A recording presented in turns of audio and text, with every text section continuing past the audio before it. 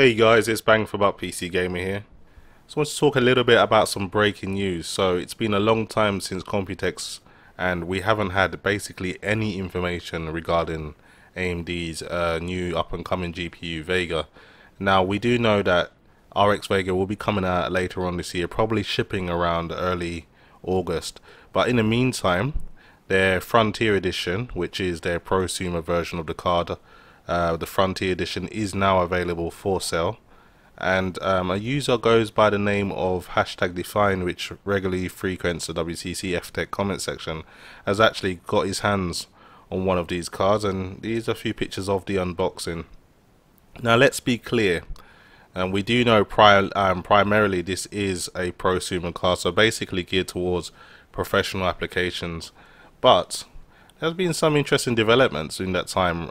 This card has a pro mode, which is its standard mode, and also a gaming mode, and this allows people who develop games or any other kind of applications to actually test their games, which would probably be as close to the RX Vega card as possible with the Frontier Edition. So that's pretty interesting that they've gone ahead and done that. Now this user has taken the liberty to produce some early benchmarking results. I'll quickly go through his platform. He's using an i7 4790K. Here are the specs of the Frontier Edition. Now it's not completely available at the moment because I would imagine GPU-Z needs to catch up and be updated to have all the information available. As you can see, there's 16 gigabytes of HBM2.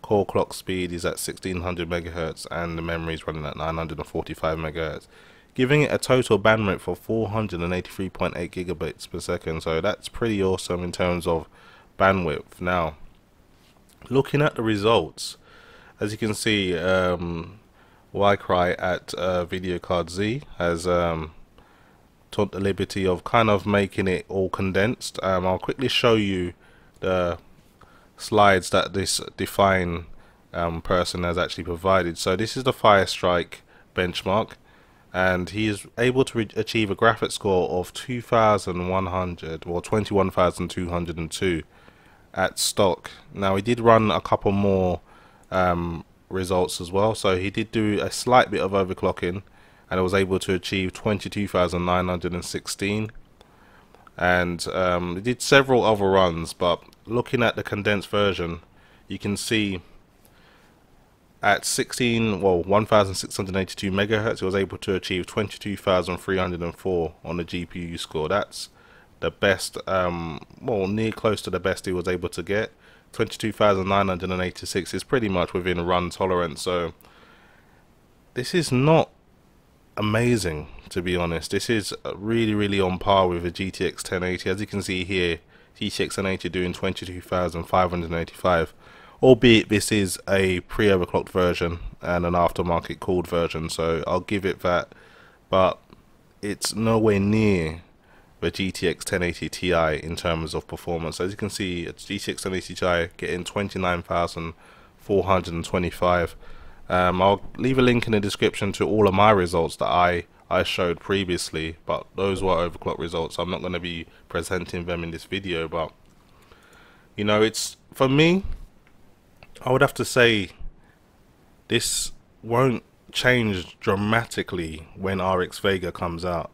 And when I made some videos back, I think it was January 2017, I did say, look, the GTX 1080 will be doing battle with Vega, and I got a lot of stick for it, but at the moment it's looking like this is definitely going to be the case.